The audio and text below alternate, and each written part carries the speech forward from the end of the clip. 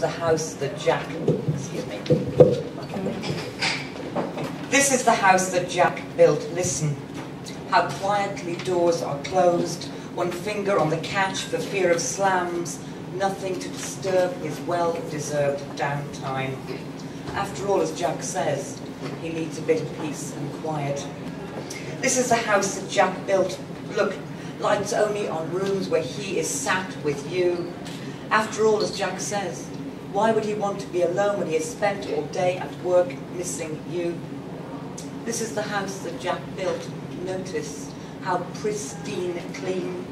There's a schedule for you to follow. Daily, weekly, monthly tasks. After all, as Jack says, what else would you do all day?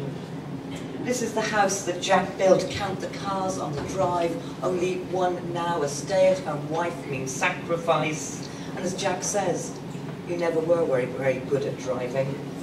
This is the house that Jack built, and this is his money. Statements needed, questions asked, things to be balanced.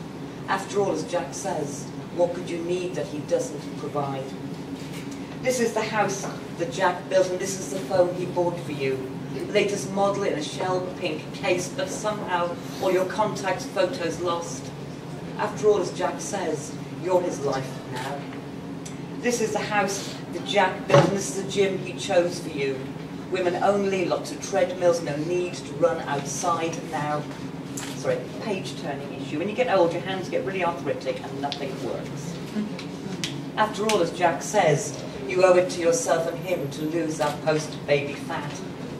And this is the house that Jack built, and this is the clothes you wear. Long-sleeve cardigans and calf-length skirts. After all, as Jack says, you really don't have the legs for jeans. And this is the house that Jack built, planning for a new baby, pills spirited away, tub of folic acid on the table. And after all, as Jack says, you're not getting any younger. And this is the world that Jack built. And this is the leaflet you found in the library, now hidden in the lining of your purse. Plan carefully. After all, as Jack says, what else could you be without him? Thank you.